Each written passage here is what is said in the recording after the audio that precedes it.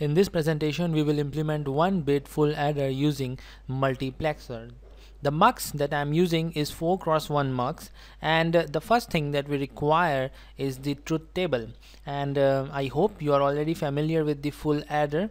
And in this, we are having 3 inputs A, B, in which A and B are the two numbers, 1-bit numbers that I want to add, and C in is the carry from the previous sum. S is your sum, the output of the addition, and CO is the carry output. If there is any carry, then this CO will reflect it.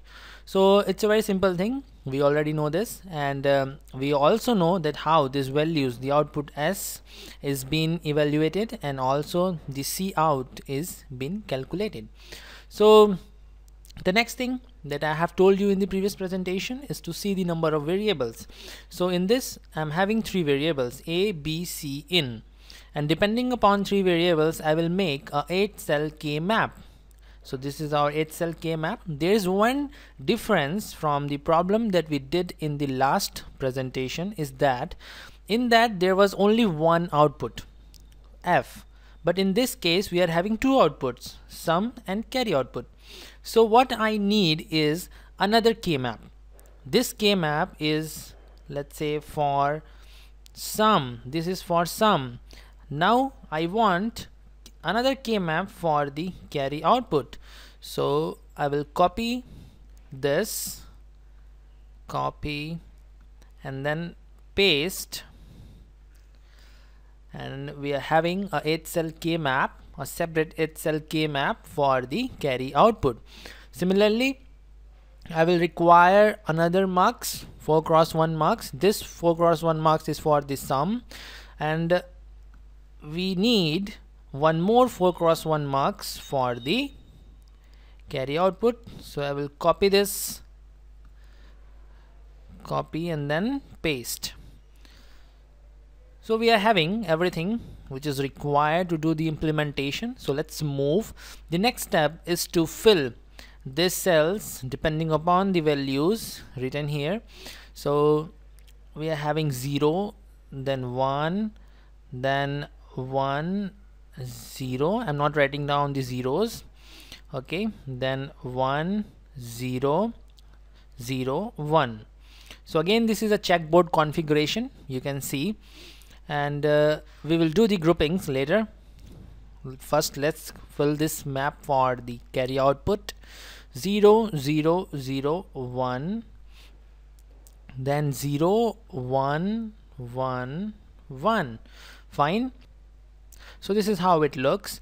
Now we have to decide for our selector variables. As you know, in 4x1 mux there are 2 selector variables, S0, S0 and S1. Now I will assume that S0 is your B and S1 is your A.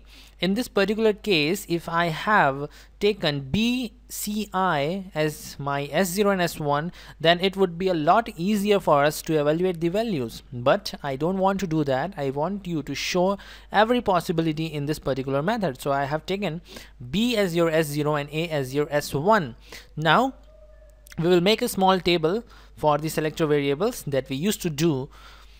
So this is your A, this is your B, and then I'm having my output S. I'm doing for this particular K map, and this is for S, so the output will be S. And the 4 possibilities: 0, 0, 0, 1, 1, 0, 1, 1. Fine. Okay. Now when A is 0 and B is 0, which means when S is 0 and S1 is 0, the output will equal to I0. Similarly, I1, I2, I3. So I have to find out the values of this input, I0 to I3. So for first case, when A is 0 and B is 0, let's see this K map. When A is 0, A is 0 for this complete row, okay, but B is 0 for only the first 2 cells. Okay, so this is when A is equal to 0 and B is equal to 0. The shaded portion shows the A is equal to 0 and B is equal to 0. And as we are working for the min terms, I am not going to see the zeros, but I will see only 1. Okay, so when it is 1, the value of C, because A and B are the selector variables, so the only thing left is Ci. So the Ci will act as our input. So we have to see only for Ci because A and B are your selector variables. So for this particular cell, the value is 1, and for this cell the value of Ci is 1, which means it is Ci. So our I0 is equal to Ci. Fine. So let's see the next case when A is 0 and B is 1. So A is 0 for this entire row and B is 1 for the last two cells. Fine. So let me shade it down.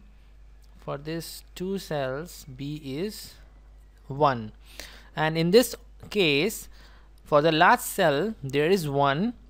Okay, and the value of Ci is 0. You can see the value of Ci is 0, so I will write it as Ci complement. Let's see the third case in which A is 1 and B is 0. A is 1 for this entire row, okay, and B is 0 for the first two columns, this yellow shaded portion. And in this case there is 1 here, and for this cell the value of Ci is 0, so it is Ci complement. I hope it's very simple for you to understand, and we will do the same thing for the last case when A and B both are 1, and it is the case for the last two cells. So I will shade this down, and in this the 1 is here, and for this cell the value of Ci is 1, so it is Ci. So I can say that we have done with our sum, and this is your I0, I1, I2 and I3, and I0 is Ci, so I will write Ci. I0 is Ci, I1 is Ci complement, I2 is Ci complement, and I3 is Ci, and this is your sum S, and these are your selector variables B, A. So this is how we have implemented the sum. Okay, this sum has been implemented by using this 4x1 mux, a single IC. However, if you remember, this sum is equal to what? A XOR B XOR Ci. So we need two XOR gates to implement this sum, but in this case when using the multiplexers we only require a single IC. So this is the advantage that I have been talking since a long time.